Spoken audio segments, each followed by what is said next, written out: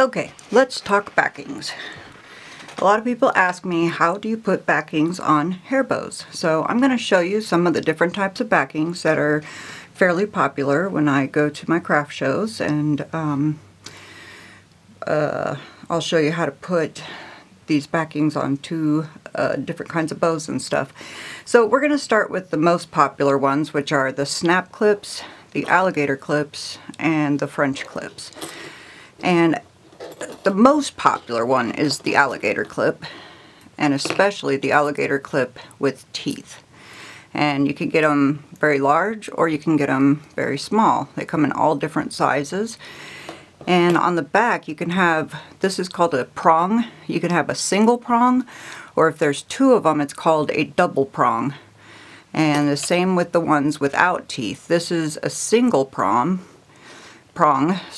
and you can also get ones that have two that come out that are straight. I don't have any on me right now, so that's why I don't have them here, but you can look them up on Google, and it'll pull up some images. You can just type in double prong or single prong. You can also go to hairbowmaster.com and go to articles and tutorials, and I talk about backings on my website as well, so you can, and there's pictures so you can see what they are.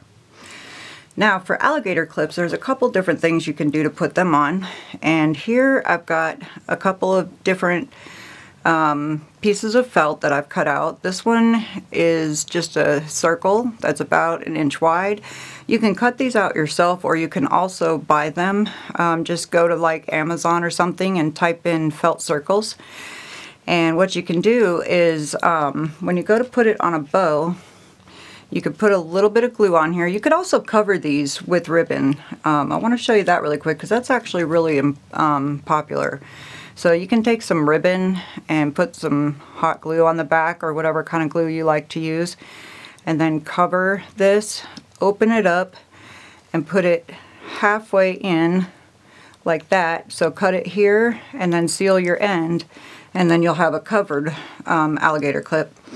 And then what you can do is put a little bit of glue on here, the hot glue, and then stick that to it.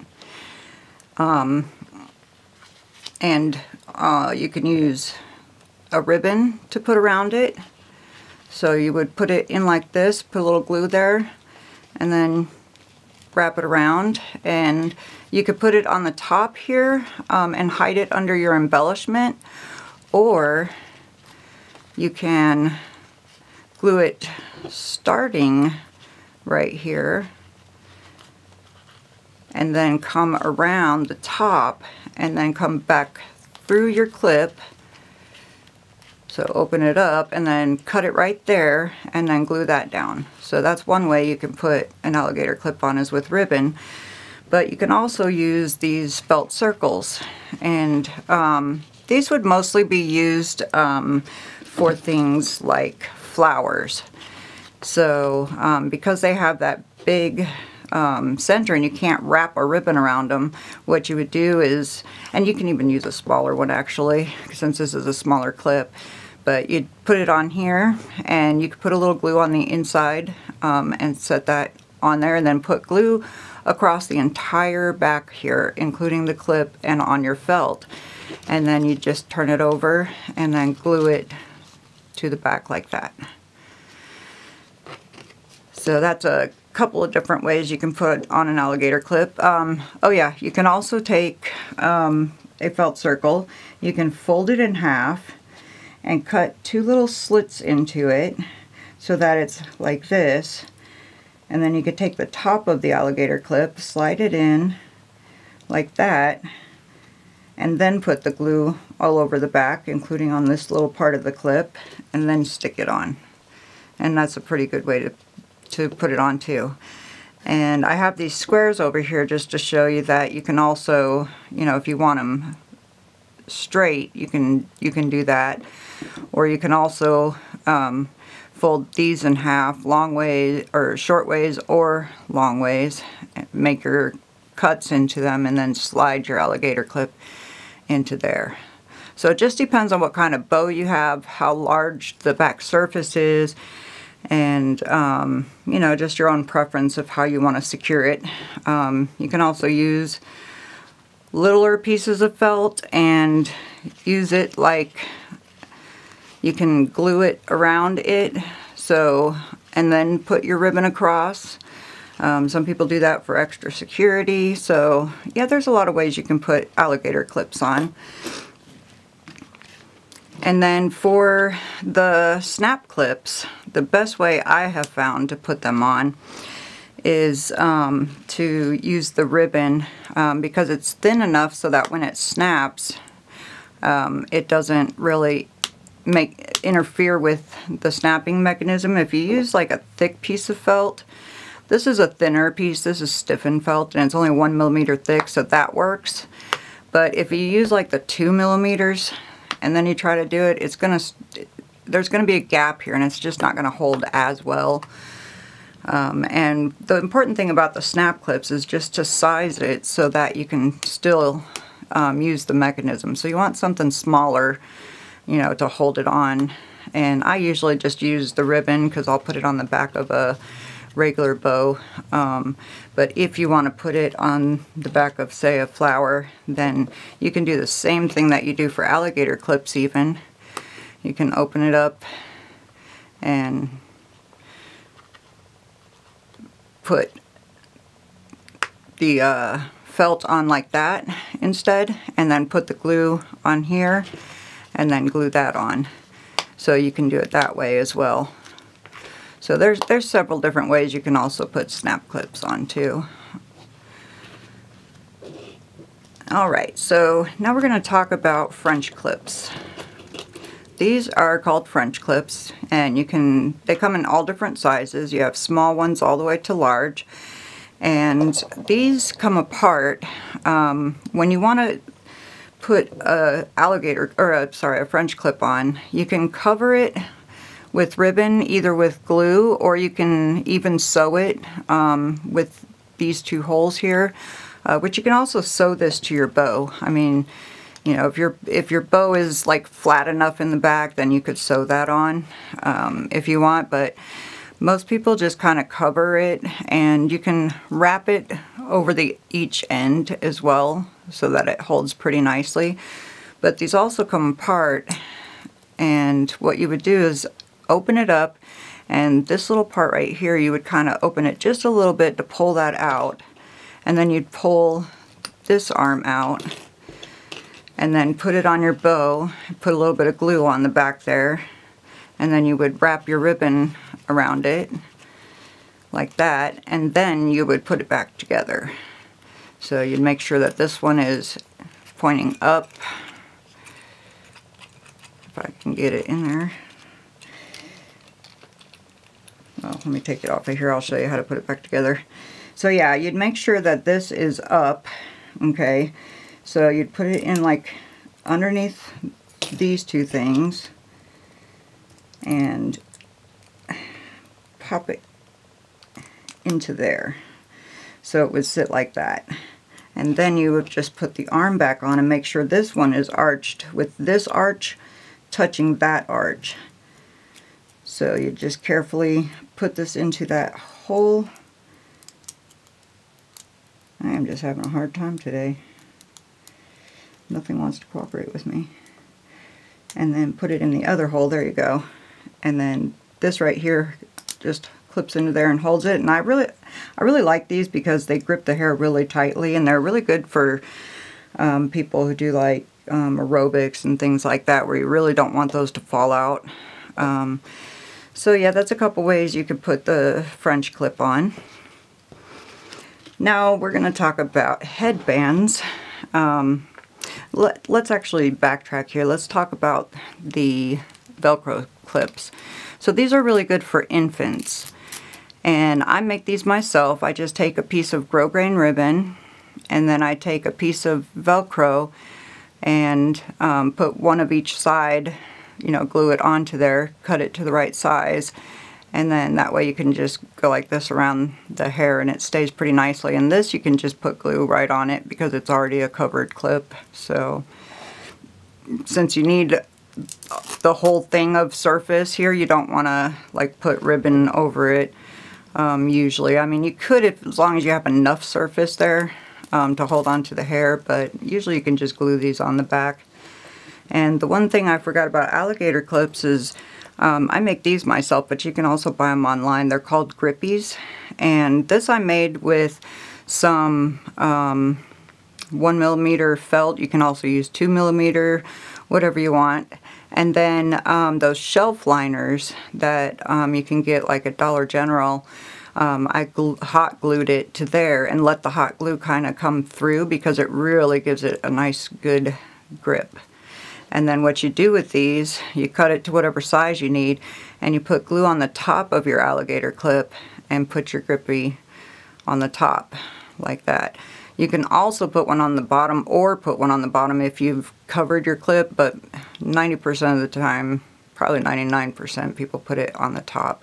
And that just gives it a little bit better gripping power for finer hair. Okay, now we're going to talk about headbands. We have different kinds of headbands. This is a plastic headband that I bought already covered with the satin fabric. And ways that you could put things onto a headband, the best ways is to put a felt on one side, and then you're going to put like your bows or flowers or whatever you want on that side of your felt, and then put felt on the other side. And you would use different sizes depending on how big your bow is or how big your flowers are that you're putting on. You know, you can put 1 or 2 on here because it's big enough. If you're putting a whole line of stuff, kind of like this one, then you would use a larger piece of felt. And if you're just putting a bow, though, you can just use the ribbon for that and just, you know, wrap it around the ribbon and the headband. So you'd wrap it around the ribbon, or the bow, sorry, and around the headband, and then glue it, you know, on this side so that it would hold like that. And then on these kind of headbands, these are really popular. These are crochet headbands. And let me tell you, when you go to glue your bows on, they can get pretty hot underneath, so you got to be careful. And then if you're making these for infants, you can also sew this on so that, you know, it's still nice and soft on the inside. But if you choose to glue it on, you're going to want to take a piece of felt and cover that glue on the inside so that it's still soft when it sits against the infant's head. And like I said, you can also sew those on to there. This is a nylon baby band. I just get these on Amazon. They look like a large ponytail holder, but they're really super stretchy and they're really soft, so they're really good for infants. And the same thing, if you put your bow on, you can just wrap it with ribbon and glue it underneath. Make sure you wrap it around the actual headband as well. Or you can use the felt pieces if you're like, you know, putting a flower on or something. You'd put your felt piece on, and then you could put a circle on the top. Here, let's get one of the circles out just to kind of show you. And then, you know, glue your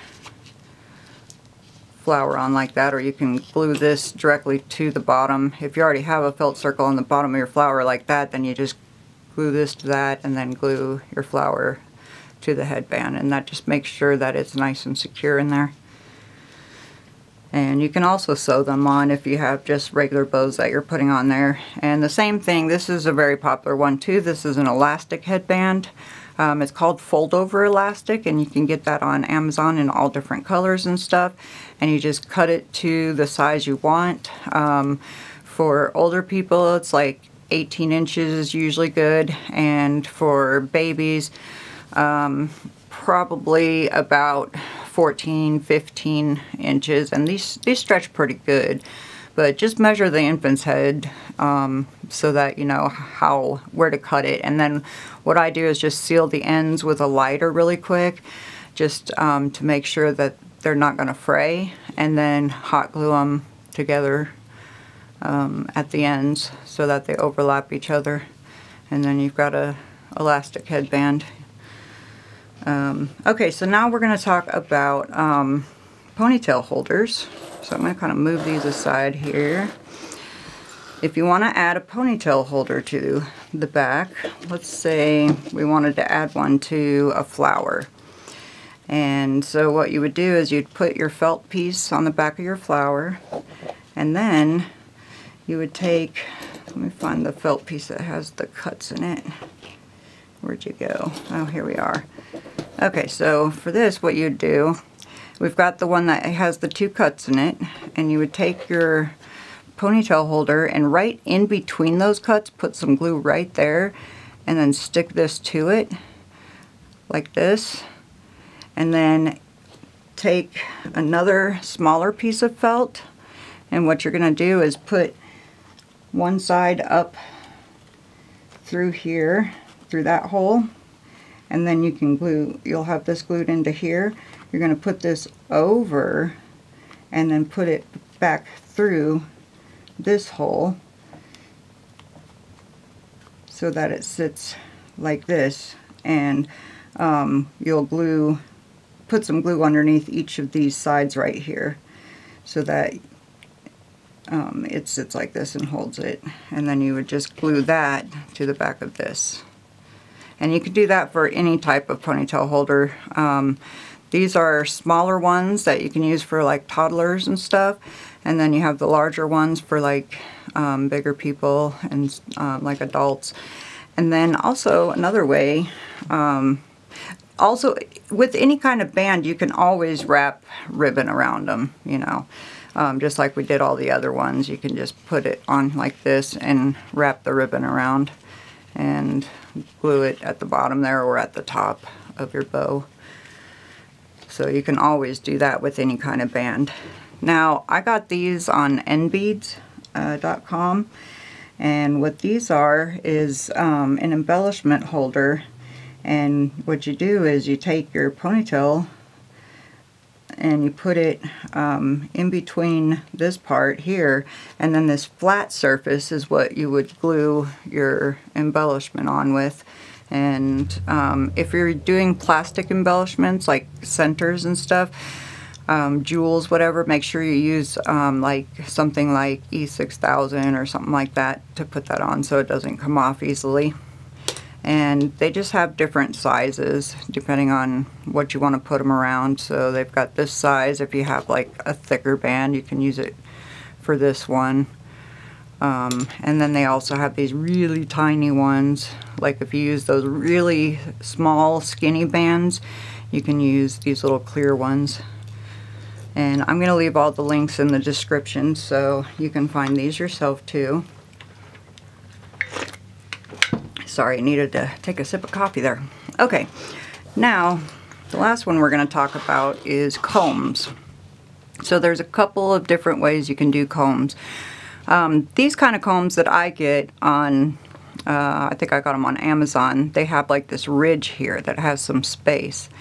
And I really like these for putting like veils on, because you can take tulle and put them in between each thing and then knot them. But you can also sew things onto here. So you can always sew things on easily, but you can also use a long strip of felt, and you can either sew or glue this onto here with a really good glue that'll hold it on, and then glue all your pieces to this. So yeah, you can do that either way. And then I've also got these little ones that they have holes in the side, so you would use those to sew them on to your hairpiece. And then I get a lot of requests for shoe bows, and this is called a shoe clip, and it has like 2 teeth right here, and you would sew this onto the back of your bow that you want to put on your shoe. So you just sew it right there to the back, and then when you clip it onto the shoe, it would go like right on the toe part, and that the grippers would keep it from coming off. You could also glue these on, but it's best to sew them on so that they don't come off, since you do a lot of walking with shoes. And then another thing I get is a lot of requests for like flower pins and stuff.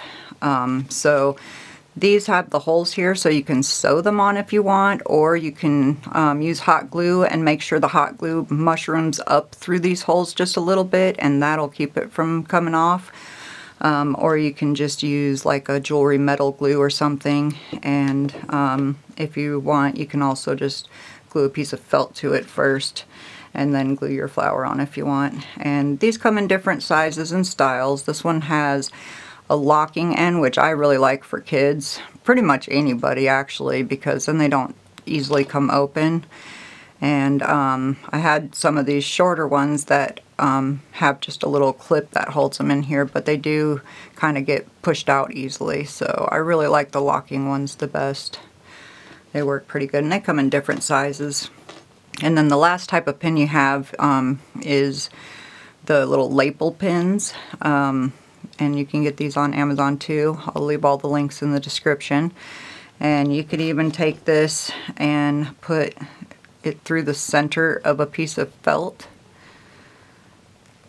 and then glue it onto the back of your flower or whatever you're doing, and then they can just put it through their collar or whatever and put the back on.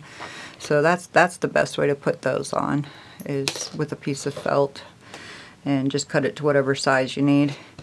And oh yeah, we forgot about the bobby pin. So I want to show you what you can do for bobby pins, like if you want to just put little flowers or, you know, little embellishments in the hair.